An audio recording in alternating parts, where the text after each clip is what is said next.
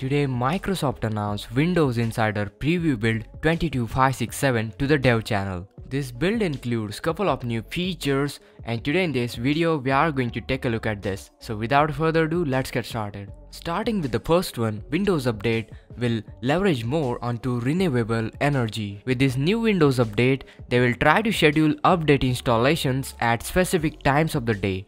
When doing so, results in lower carbon emissions. As you may know, most electrical grids are powered by multiple sources, including renewables and fossil fuels.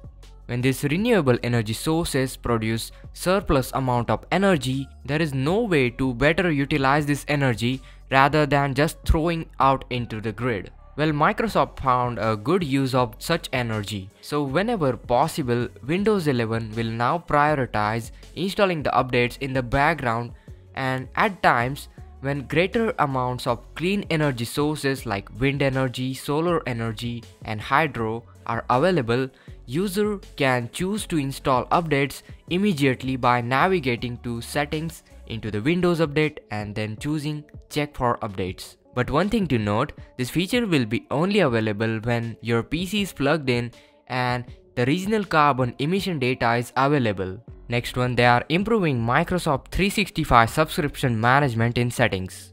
So going into your Microsoft account under the settings panel and into the account, well, now you can able to view your OneDrive storage and recurring billing and sharing information as a part of your Microsoft 365 subscription within Windows 11. They are introducing payment details within the subscription card experience. This will allow you to view your payment information and get notified when your payment method needs to be updated, allowing you to contribute to your subscription without any disruptions. Next one, you can link your phone out of the box to your Windows 11. Linking Android phone to your PC as a part of device setup out of the box will be available for Windows 11.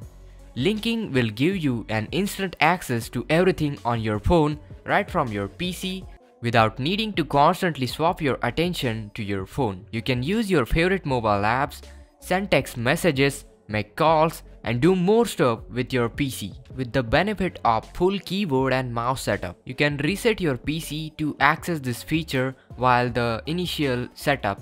Then next one is a Smart App Control. This is a new security feature for Windows 11 that blocks untrusted or potentially dangerous applications. Smart App Control, also known as SSE, can be enabled on Windows devices that have performed a clean install with the latest preview build 22567 and higher. SSA is first configured in evaluation mode. In evaluation mode, it will learn if it can help protect you without getting in your way too much. Otherwise, it will be automatically be turned off. While in evaluation mode, user can manually turn on SSE in Windows Security Update under the App and Browser Control section. Then talking about new changes and general improvements, they have updated Open with dialog box to align with Windows 11 design principles. The updated dialog box honors light and dark theme.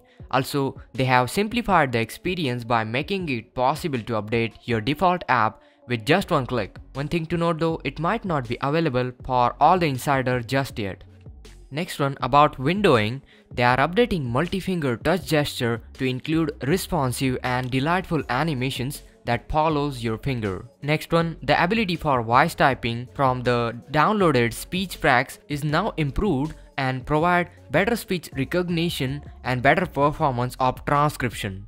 Also, they are rolling out new commands in voice typing. Commands including backspace, space, then tab you can utilize using voice typing. I hope this video was helpful. Make sure to hit that like, share this video, subscribe to our channel. This is Kedar from How To Guys signing out.